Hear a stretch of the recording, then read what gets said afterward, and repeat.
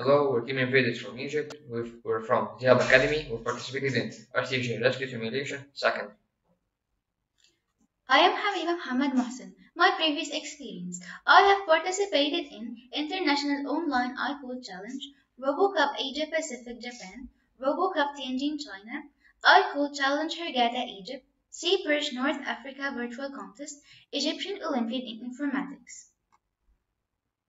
My previous experiences are RoboCupJunior Egypt 2017, Egyptian Olympiad in Informatics 2019, 𝗃𝗄𝒃 Next Level Challenge Egypt 2019, 𝗃𝗄𝒃 Squared Away Challenge Egypt 2020. Introduction on CoSpace. CoSpace is a rescue process where the robot represents the emergency car and the object are the injured, so the robot has to save the injured. The blue zone represents a critical condition zone. The super objects are bonuses for completing certain tasks. The traps represent danger zones that should be avoided. Our challenge mission is to collect an RGB set, deposit them, then collect the super object. Mission subtasks: perform bit mapping, determine the destination, apply pathfinding algorithm, target the super object, target deposit. Task number 1. Perform bit mapping. We convert the map layout with dimensions 270 by 360 to a matrix with dimensions 27 by 36. So each square of dimensions 10 by 10 on the map layout represents one cell on the matrix. The dot represents a valid cell, the hashtag represents an invalid cell, the I represents boundaries, D represents deposit, and S represents run plans. How is the bitmap formed? Locate necessary zones like traps, deposits, and obstacles swarms. The program loops on the map layout, testing each 10 by 10 square as seen in the following flowchart. Apply pathfinding algorithm. The algorithm receives the robot current position and destination. Apply the minimum number of steps needed to reach the destination from all valid cells. In our first implementation, we used to move in 4 adjacent cells, but we apply moving diagonally so it saves some steps. After drawing the shortest path to the destination and determine the XY coordinates of the adjacent cell, the robot going to apply adaptive movement algorithm.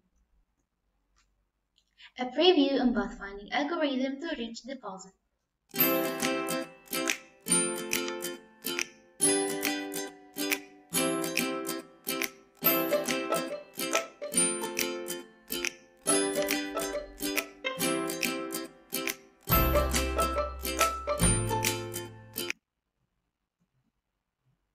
Target super object.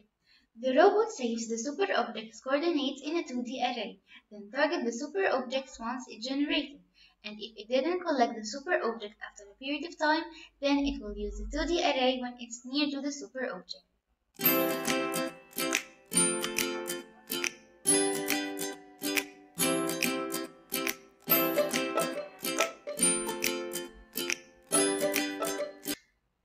Target deposit.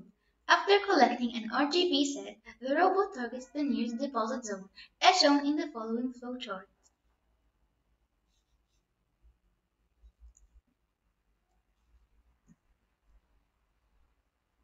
Implementation. When we receive the map, we add some cells which represent the object in each area, and the robot targets the nearest area which has the objects that it needs.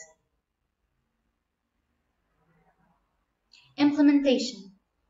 Destination priority. The highest priority is given to the super object, then to the deposit zone, and then choose cell according to loaded objects. In case the robot spent much time trying to target a cell without reaching it, it ignored the cell and continued. Debugging. We used printf function to help us in debugging process, as we used it to print the current position on the matrix and from the destination, check values of variables.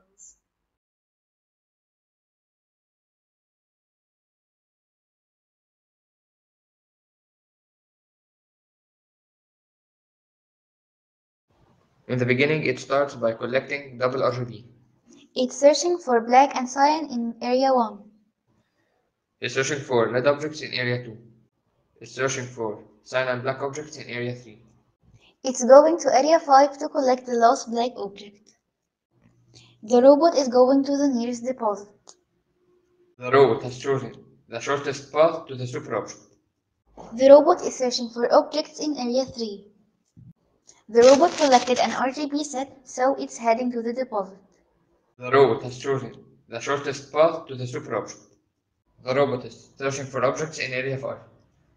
The robot collected an RGB set, so it's heading to the deposit. The robot has chosen the shortest path to the super object. It's heading Area 3 for collecting objects. Then going to Area 5 to collect the lost black object. It collected an RGB set, so it's going to the deposit.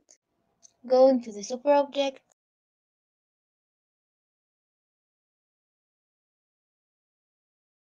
It's targeting Area 4, then Area 5 to collect black and cyan objects.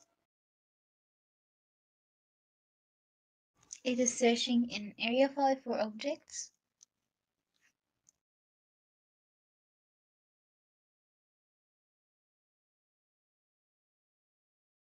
It's targeting deposit zone. Then choosing a path to the super object. It is searching in Area 1 for black and cyan objects. And now targeting Area 2 to collect one red object. Going to the deposit. Choosing a path to the super object.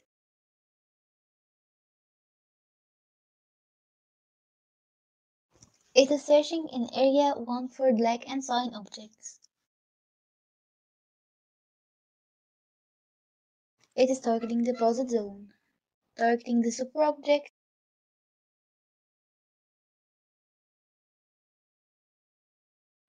Then searching in Area 5 for objects.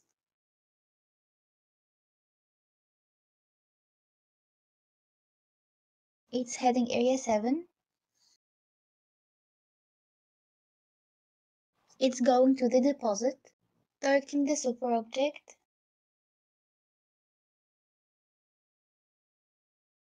And now heading deposit as less than 30 seconds left.